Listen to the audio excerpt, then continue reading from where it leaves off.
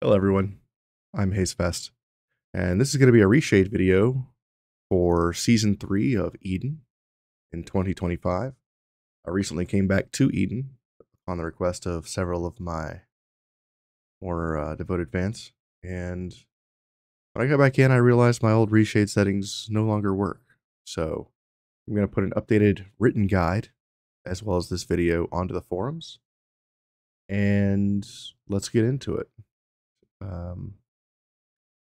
I'll also make this available on my Google Drive, and I'll put a link down in the description below for that as well. Thank you for watching. All right, so what you'll want to do is you'll want to go to reshade.me. This will take you to the ReShade website, and there'll be a download option. You'll click that download option. You'll see a download for ReShade 6.5.1. You'll click that and you'll download it. Once you download it, it'll be in your downloads. Go ahead and double click on that. It's going to ask you to select a game or application. Dark Age Camelot's not going to be in here, most likely. So click Browse. Go to your Dark Age Camelot folder. Scroll down. Select Camelot.exe. This is the application. If you're not sure if it's an exe, right click, go to Properties. It'll tell you right here, application.exe as the type of file, and that's what you want. So you'll click Camelot.exe. You'll open. You'll see your file down here at the bottom in the path. You'll click Next. In this list, you're going to select Microsoft DirectX 9. Even if you're running DirectX 10 or 11 like I am, you'll still select 9 because this is a way older game. Hit Next. You'll get this page if you've already got ReShade options installed from a previous installation or a previous attempt. For this, you'll select Update ReShade and Effects. If you're doing a fresh install of ReShade, you will not get this screen. You'll instead get the next screen. Click Next. This is the screen you'll get if you don't have ReShade already installed. So once we get to this screen, there'll be a list of things to click on here in my guide, which I have right here. We'll select these options by these people. So let's move this over to the side here. Move this over. Close this. Close this. All right, so the first thing we'll do is we'll go to Suite FX by CJ. You'll scroll down here. We'll select Levels, Lift Gamma Gain, Luma Sharpen, SMA, and Vibrance. Next, we'll go to Legacy Effects. Choose Adaptive Sharpen, Ambient Light, Colorfulness, Fine Sharp. That'll be it for here. Scroll down quite a ways and find Color Effects by Prod 80. And here we want to choose the PD 8002 _CineTools _loot. And scroll down to Ashtray, and we'll choose Clarity FX and Radiant GI. Once you have all these selected, we're ready to go next. If you want to add additional things, you can do so at your discretion. However, these are the settings that work well for Dark Age Camelot. I know they work. They've been working for many, many years. These are the ones I recommend. You can do additional effects if you want, but it's just going to be a much longer installation and compile once you get into the game. And I don't recommend that. And some of them can even crash your game or slow it down. So once you're done, click Next. You'll see that it's pulling all of these selected items down from the GitHub server. Once they've been installed, it's going to ask you if you want to become a Patreon. Just click finish. Now that that's done, let's go to Eden.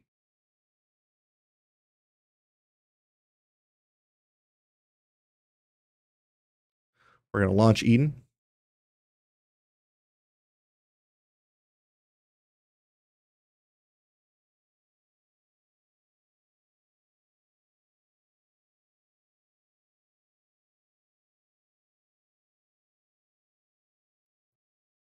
At the top of your screen, you're going to see a ReShade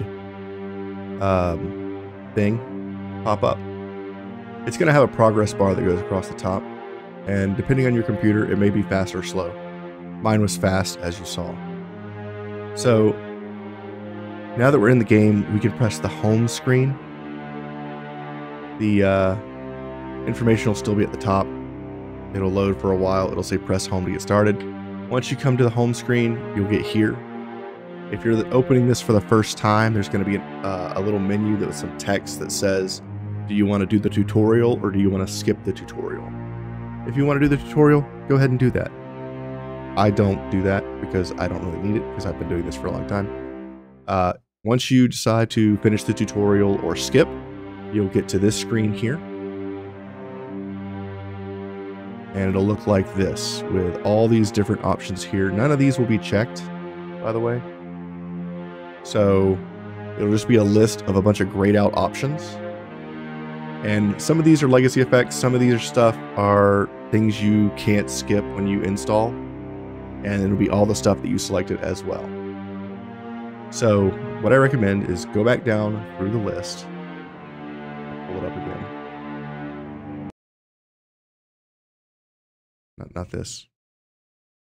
Not that silly. These ReShade settings. Here we go. We'll go back through and we'll click on levels, lift gamma gain, SMA, vibrance, adaptive sharpen,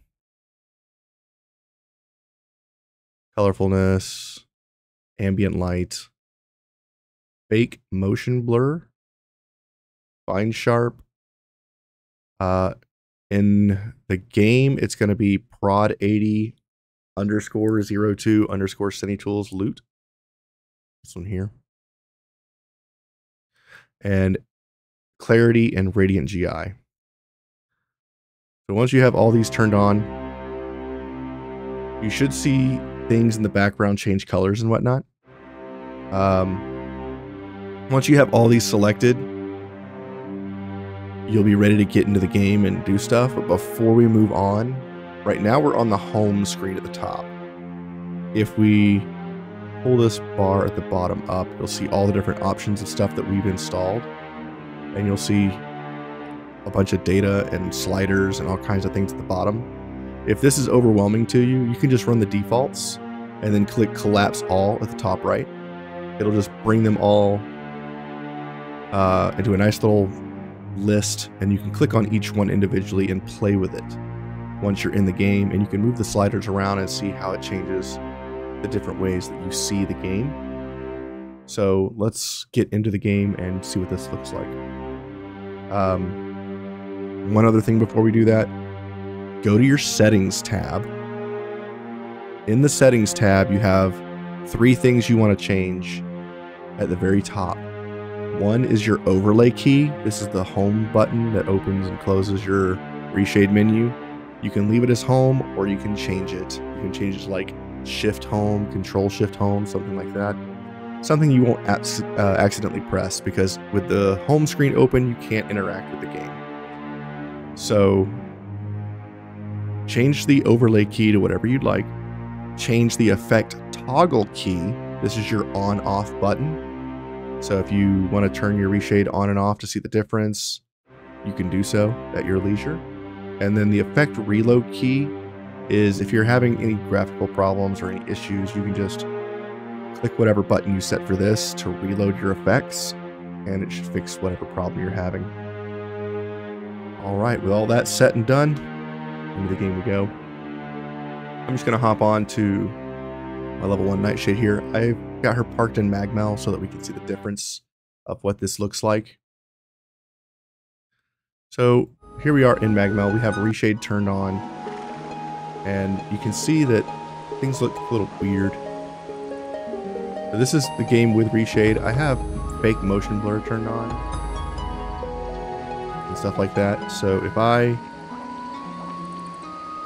turn it off, this is the game that is originally Dark Age of Camelot. This is what the area looks like. Okay, turning reshade on. This is what the game looks like now. You can see that the textures are there. You go into first person mode. You can see that the armor is completely crazy looking. This is normal. This is with extra detail, with everything turned on. And you can even go into the game menu. Here's the ground. Original. High text. The colors look different. Everything looks crazy. If we go into the menu here, I'm going to turn motion blur off. And I'm going to turn the Cine tools off, and you can see like the color changes quite a bit. So you can go in here, you can turn fine sharp on. For fine sharp, I like to actually reduce the amount, because this is the default amount. You can go even further up and it gets really crazy looking. But it's like putting bold on all the outlines, which I don't really like. So I like to keep this a little bit low, or you can even turn it off. Move this slider all the way to 0 if you want. Colorfulness is the color saturation. You can move this around. You can see it gets way more vibrant, or you can do it all the way down and get way more washed out. There's all kinds of stuff you can do with these sliders, and you can see it all happen in real time. And if you, for any reason, mess up and don't like what you made the change to, you can always select reset all to default for each individual thing. So each one of these FX, you can just reset that one thing back to default, and then you can play with it again from the default setting and get you whatever you like your setting to be. So if you mess up, it's an easy fix. So go through all your settings. I'm not going to tell you what exactly to put as your settings, because each person's computer is different. Each person's monitor is different. So just play around with it, see what you like, see what you don't like. Sma puts little outlines on things, kind of highlights those.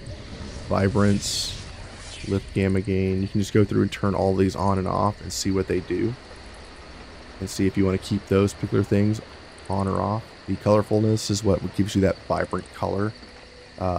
If you're playing in Midgard and there's a lot of snow, you may want to change that value because it's probably pretty bright.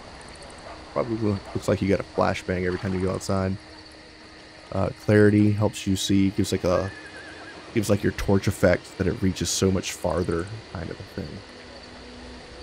Ambient light is around you. It like extends your torch a little bit. Adaptive sharpen gives you like a crisp, fine detail on things all the way in the distance as well. So there's a lot of really cool things. You can even go through and look at all the older stuff as well. The things that I didn't mention. You can do fine sharp mode 2, mode 3. You can do all these in curves, whatever that does. I don't recommend all these other ones because I don't really know what they do too much. And some of them, if you turn them on, may crash your computer or lock you up. Which is why I don't mess with the stuff that I don't really know.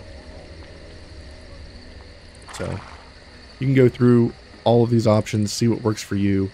After you go through and click out all of your options, at the top there's a button that says active to top. When you click that, it just moves all the stuff that you have selected all the way to the top. That way it's all in one spot, and then you can bring the divider all the way up so that you can see all of your processor effects here at the bottom. And then you're good to go. Hit your home button, whatever you set that to, and enjoy the game. It looks so much prettier with all of these options enabled, and just play around with it. It might take you a couple days to tweak it to right where you want it to make the game look as fantastic as it can on your setup. And yeah, that's all there is to it. That's what I found for the latest version of ReShade and getting it to work for Dark Age Camelot. If this video was helpful to you, like and subscribe. I may put out more videos for things like pushing recorder as far as it'll go without breaking the rules. Maybe I'll do some more map stuff later. I'm not sure. I definitely am going to do some gameplay videos of me just enjoying Dark Age Camelot, leveling, doing some RVR, things like that. I'm not quite sure what I'm going to do with this season. But right now I'm just playing the game, enjoying it, and having a lot of fun. Yeah, thanks for watching. You guys have a great day, and I'll see you on the forums and in the game.